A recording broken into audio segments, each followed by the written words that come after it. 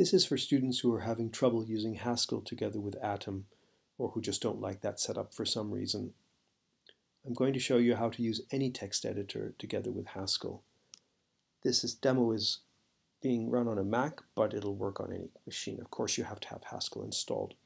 So I'm going to start by opening a text editor. I'll use TextEdit, which is a simple editor on the Mac, and I'm going to load a Haskell program in. So there it is.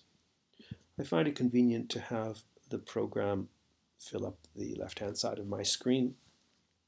And now I'm going to open a terminal window and get Haskell running on the right-hand side of my screen.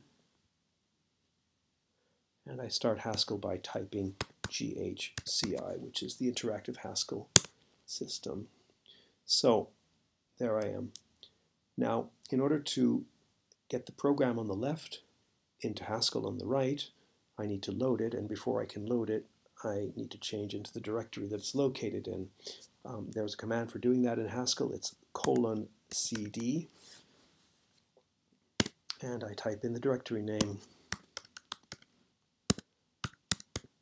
The tab key does auto-completion, at least it does on this machine. And there I am in the right directory, and now I load the program.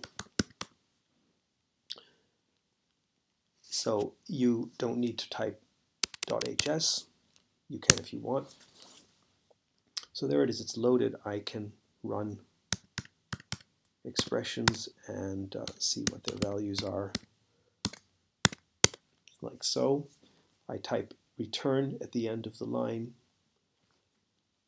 and I can run quick check to see if that property at the bottom holds for 100 random values. So let's see.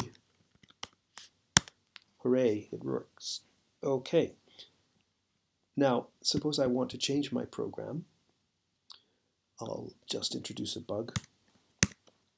So I've changed sum score odd so that it produces the sum of the cubes of the odd numbers in a list instead of the sum of the squares.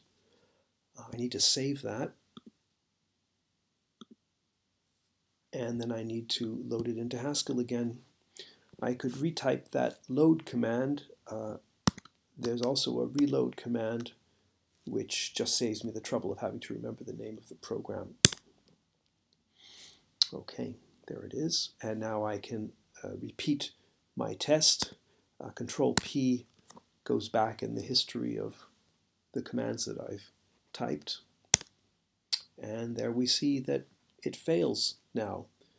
And there's an example of a list that doesn't satisfy that property.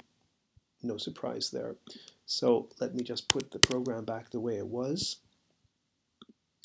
Save it. Over here, reload it. Retry the test. Oops. Retry the test. And it works.